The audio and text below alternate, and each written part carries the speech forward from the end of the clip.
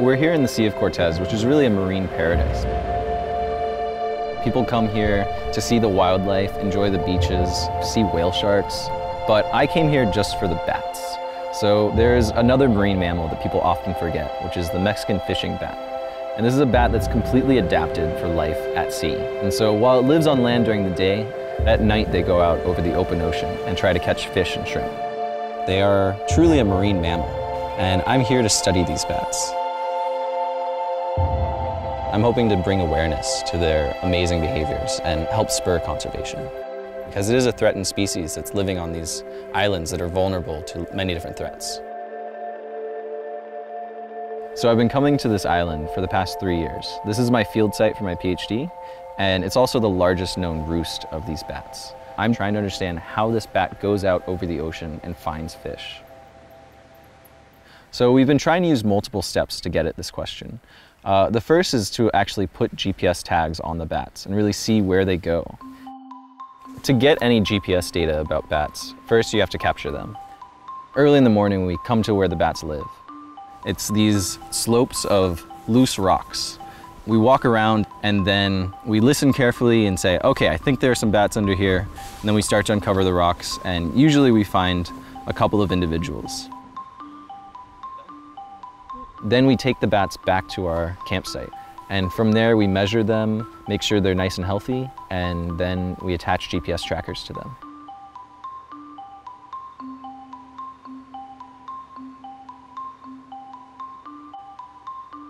Then we bring them back to their roost site. We let them go early in the day so that they can have some time to recuperate from the stress of being captured.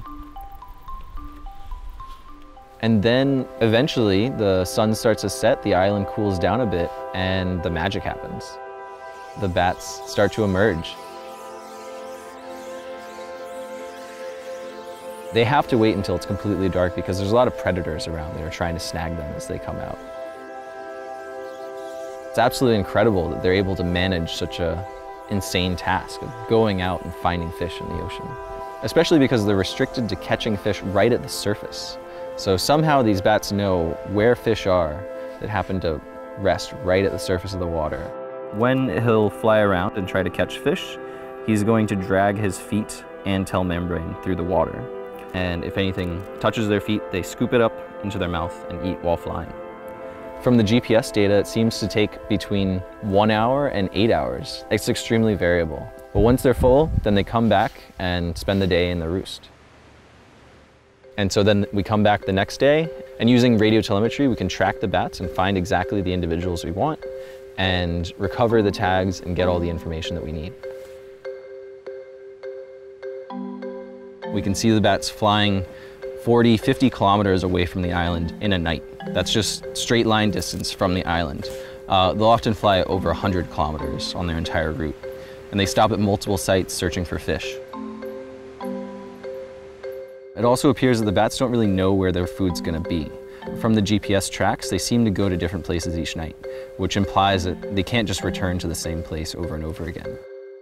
They cover such a huge area that being able to watch them forage is pretty impossible in the field. So what we do as well is we set up a flight cage on the island and put a little pool inside of it. And from that, we have a more confined view of how bats actually explore their environment and respond to water. We're trying to see how the bats detect prey and also record the exact calls that they use when they try to catch a prey item.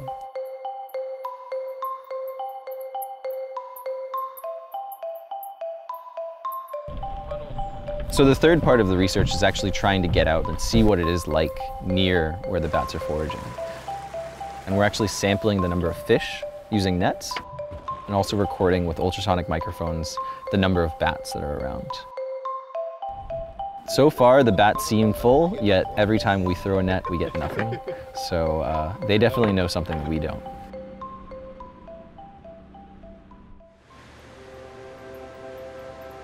I never in my wildest dreams imagined that I would be here studying bats on a desert island. You know, even in the hardest times when, the sun's beating down on me, we've been lifting rocks for hours each day. It's an incredible experience. We're in a beautiful place, and we're working with such a fascinating species. So as Baja becomes a more popular place for people to visit, it brings a lot of problems, such as overfishing and potentially people bringing invasive species with them that can really impact these environments. And so it's really important that while we want to enjoy this place, we also need to be respectful and try to conserve the area. Being able to see very precisely where individuals go could give us even more power in saying that we really need to protect certain regions because they're being used by endangered species. With the research that I'm doing on Mexican fishing bats, I'm hoping to bring awareness to their amazing behavior and help spur conservation that will ensure that these bats can go out fishing each night for years to come.